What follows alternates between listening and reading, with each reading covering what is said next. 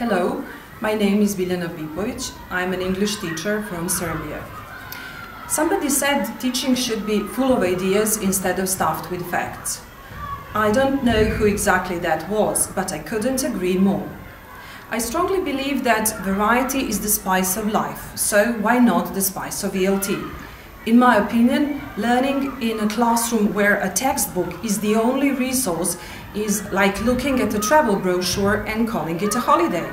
That's why I tend to give my students a variety of activities and always keep changing them.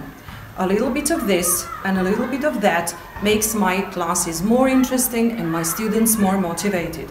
When I enjoy, my students enjoy. It's as simple as that. If we approach teaching in that way, we can prove that some for students boring and rather dry activities can bring a lot of fun and be not only interesting but highly educational.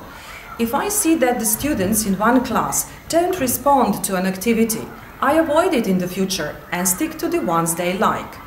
For me, teaching is fun. I enjoy playing with my students, telling jokes, using humor. My students and I always try out and bring in something new into classes. We make language videos, take part in projects, sing, act, create music and poetry evenings, take part in writing competitions, and above all, we love it.